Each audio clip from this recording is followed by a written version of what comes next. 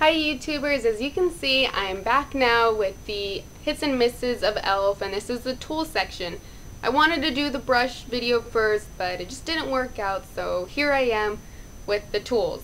Okay, now I'm going to be starting off with the essential line of tools, and this is just kind of miscellaneous what my opinion is tools.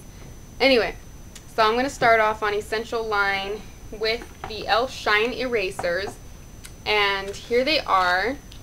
You pull them out, and there's like 50 of them. They're only $1.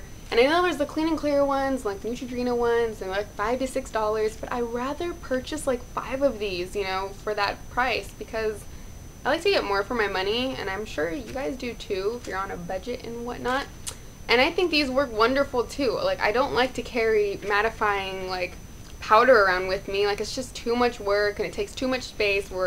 As this is like a little thin thing you could just put in your back pocket maybe, or even your purse. Like, it just does not take a lot of space and works wonders. Total hit in my book, okay? Next item is the e.l.f. Eyebrow Stencil Kit. This is something you see more online than you do in the store, like at Target. And they come with these like little clear eyebrow arches, and you're not really going to see this because it's not the greatest quality camera right now. But they also do come with the papers of the arches, so you'll see this better. And here they are. I used to be really into doing my eyebrows, like I mean doing them, like the whole eyebrow pencil with the powder and gel and the concealer to really define them. Like, it's just not for me now. Like, I used to do that. You can see in my like February videos or March time, like my eyebrows are super done. Like, it just took too much time, and I'm a lazy person, and I like kind of more of a natural look for my eyebrows. Like, you might think they're kind of like messy and need a little plucking, but you know, like, I'm just whatever with it. Like, I just like the very natural look, okay? So anyway, when I had gotten these, I was doing my eyebrows at the time, and I thought how easy this would be to use. But can you see this on my eyebrow face? On my face? Like, look how long that tail is. That tail is like forever long. Like, this eyebrow is huge compared to my like face, and like, I don't know if I have like a small face or I have like a small like eyebrow area or what, but that is just like ginormous in my opinion. And like, even they have more like sharper arches. This is one with a sharper arch. This is one with more of a rounder arch. And look how clownish that looks. It's so long and rounded, and it's just so impractical to me, like these eyebrows. Look at this one. It's supposed to be like a super arch, but like, I feel like that arch is like way too much in the beginning, and there's like, it's nothing but tail. Like, this arch, like, stencil is just nothing but tail, you know? So these are total misses in my opinion, okay? So don't even bother with it. Next one is the e.l.f. eyelash curler, and you might have seen this mechanical bad boy. It's kind of a favorite amongst the e.l.f. community, but me personally, it's just not a favorite. I'm sorry. You guys are gonna hate me, I know. But anyway, it's kind of like really round, and like, I don't know what exactly it is. But okay, I wasn't born with the most beautiful, thick and long eyelashes. I wish I was, but I wasn't. So I try like very hard to give myself the most dramatic natural lashes as possible, and you do too. I know you do. You try to get as close to the root and like the base of your eyelashes as possible to give it that nice long curl. I know you do. So when I try it with this, it pinches like my eye every time, and it hurts, and I'm just like so frustrated with it. I have a Mary Kay one, and that one is like not as round. Here it is right here. Looks like a cheap one maybe, but I know you're thinking like, well, okay, with the e.l.f. one, don't get as close to your root. You're like doing it to yourself. But when I do it with my Mary Kay one, it like does not pinch me whatsoever. It works perfectly with my eye shape, and it just curls my eye like perfectly. Or my eyelashes, not my eye. But the e.l.f. mechanical $1 one, it's very cheap to me, and it just hurts me. So yeah, it's a total miss in my book. Okay, now going on to studio products, I'm going to be talking now about the mini eyelash curler. And this is a tiny little boy.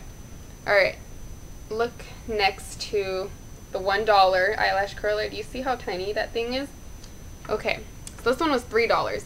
And I'd seen it on the site, and I had thought, okay, this is gonna be an eyelash curler that'll be perfect for my stubborn lashes, like the ones that stick down or like out of the corner and like just look weird, and it's like they don't want to be curled with all the other ones. So I thought this would be perfect for it to curl it, but it isn't. Really sucks. Whenever I try to curl those ones that stick down too far, it just doesn't work. It's like not getting it in like the corner of my lashes. Like whenever I try to curl it, it like spreads out my lashes and gives it that ugly like gap kind of thing. So this doesn't work for me, and I'm not sure who it works for. So maybe you found a way to work with it, but I just haven't, and I don't like it. Sorry. Not my favorite. Okay, next on the studio list is on the e.l.f. Makeup Mist and Set. And you may have seen this before. I mean, it's a nice like idea, $3 like makeup mist and set, because there's a lot of higher end ones such as the Urban Decay All Nighter Spray. And this one's only like $11, I want to say. And then the model in the bottle, this is my second bottle, and this one's like around $21, and you have to order it online. So a $3 like alternative seems great, and that's what I thought at the time too. And I'm not going to hate on it completely, because I do love it. I really do.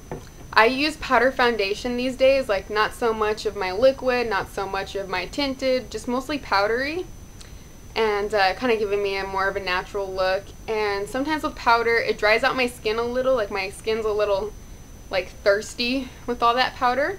So to quench the thirst, I actually use this e.l.f. Makeup Mist and Set. It has aloe, green tea, cucumber, vitamins A, C, and E. And it like, doesn't that list ingredient just sound like a quencher? And it really is. It's a skin quencher. It's not so much of the whole keeps your makeup like in place all day. It like more so just like, it gives your, if you use a lot of powder, it kind of gives it more of like a toned down look. Like it makes it less powdery and just gives your skin that quench it needs. So I love it for that, but it's just not up to par with Makeup Setting as my model in the bottle. I love that one the most. Okay, now the very last item I have here is the e.l.f. Mineral Infused Makeup Primer. For some reason, this is in the Studio line. I know it says Mineral Infused, but it's not a part of their mineral line. But it is $6. A little bit like drugstore pricey. I'm in the Rimmel ones like $6 and Hard Candy also, but it's not like high end. And it comes with a pump, so that's really great. But the pump is a little hard to control, and it comes out with a lot, and it's like a gel-like consistency. You can see this, and it kind of feels oily, like it has this oil, like very oily, watery feel to it. And I've used this a couple times, and you know what, some of the times when I use this, I like broke out, and I'm not sure if it's this or if it's just like something going on like else with my face. But so I kind of stayed away from using this a lot because of breaking out, and I'm just like, I'm not sure if this is great for me, because I've used the Smashbox, the little travel size one, that's $16. It makes me sad, and I've practically used this, and I wanted an alternative, but this one did not make me break out. It had a thicker gel consistency. It did not feel oily or greasy as the e.l.f. one. The e.l.f. one, can you see how much shine is on my like hand? Like I wonder if you can see that shine. It's like oily grease ball city right there. And my Smashbox is not like that. So it's kind of like a miss for me on that mineral item or face primer. So maybe it works for you, but not for me. Okay. So thank you for actually listening to my e.l.f. hits and misses on tools section. And I want to do a quick thank you to Mojo Love, who is absolutely an amazing girl on YouTube. She did a shout out for me with like, I didn't even ask her to or anything. And I just saw the video and it was absolutely spectacular. I was so like overcome with joy kind of thing. And I was like, oh my goodness, like that is the sweetest thing ever, and that is so nice. She's gorgeous, and it's so cute. She has like a black kitten. I think she just got, I'm not too sure. And the kitten is absolutely adorable. It's so funny. I think kittens are the cutest things in videos. Like, whenever I see a makeup video and I see a kitten in there, like, I feel like it, or a cat, I feel like it just gives the video a better, like, feel to it, you know? And it was so cute. The kitten was, like, playing with the curtains, like, her background while she was giving, like, the shout out and everything. And it was so adorable. It was in her foundation routine video. I'll link her down in the info, and the video she gave me the shout out to if you want to see that. So I just want to say thank you so much. I really appreciate that. She's the sweetest thing ever. Like she's a thing? No, sweetest girl ever, okay? And you guys should totally check her out and subscribe to her, absolutely. And go ahead and tell her that the XOXO Life sent you there. It would mean like the world to me if you did that, okay? Because I think that is amazing. Alright, so have a wonderful and gorgeous day. Bye.